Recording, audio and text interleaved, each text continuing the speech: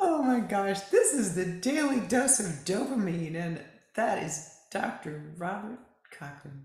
I should fix my name, man. It reminds me. I'm gonna go ahead and while you're leading us in, I got to put my title correct. You're right. You, right. Go And ahead. I'm Susan, the first follower, who was the Yay! first questioner.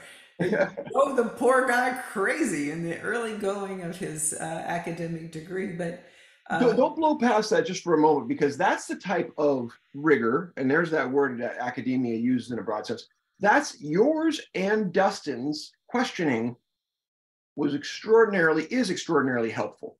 Yes, you were both and are both kind and thoughtful, and you're both very dogged. You're very similar in that respect because you both had terrific interest and terrific questions. You were skeptical, positively skeptical. That's a good place to come from. it was actually a fun experience to be very enthusiastic about something that was completely bewildering to me. And that's why I kept asking, because I didn't understand it. And and eventually your answer was, you're just gonna need to come and play with this. It's the only way you're gonna get it. Because you told me that's the thing. I knew what I knew, but like we said earlier, the more I gave you, the more I feared you could follow my path. And this is the hero's journey. This is why the hero's journey fits in so well to this. Gosh, when I think about it, and I think you rewatched Finding Joe recently. They made a big point of that, where they said if you follow someone else's path into the woods, you're on the wrong path. Yeah. You have to go your own path, as difficult and arduous as it might be. That's the only way to get on your own hero's journey, is to go your own path. And mine came to me in a dream, and it was a bizarre dream.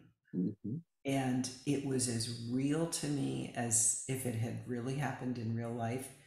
And so that became the template, if you will, the path through my hero's journey. And so it felt really authentic and really real. I mean, I was really fighting for myself. That wasn't anybody else's story. Yeah. I think it's tremendous as we're looking back and listening and thinking about this right now, to once again recognize the unbelievable value of the hero's journey in this, because, if this had been only an improv study, it would have skipped across the surface. We never would have got to the depth and understanding. I think about your level of understanding and where you went from, active, I support you, I admire you, to, oh my gosh, I see it for me, and watching you get your chest and heart ripped open as Yeah. you had those dreams. And remember, that was the first study. We had, like you said, sandbox play with improv but we didn't get to the clinical trial till a full year Right. after the day one program, Yeah. which again was, and it's so crazy, it was accidental almost, Yeah. the way that came about, right? I Yeah. mean, thank God for Dustin saying, no, I think you have something here. And thank God for the Parkinson's Foundation funding it, seemingly out of the blue to me. I was like, I got the grant. Hey, let's Okay. say this. Thank God you were familiar with Joseph Campbell Yeah. for Yeah. through various ports of entry throughout your lifetime. It wasn't just a one go around. You were pretty well schooled in it, so you could There's, take us through it. yeah. And again, seeing that through this lens was so unique. And there's another guy who I would love to get in here to the dose. I've just got so many people I've been reaching out to, and there's so many more to share this with, to basically thank them and talk about the latest and greatest. His name is Robin. I think I mentioned him to you. He was my professor at UCLA.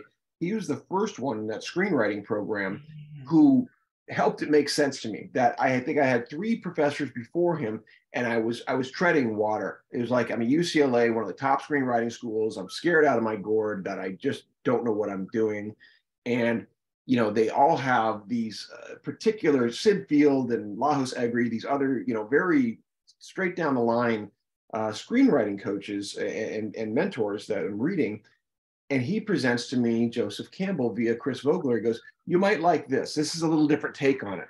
And it just went, "Woo!" And it went, Blew your that's mind. what screenwriting is. Oh And wow. he's the guy.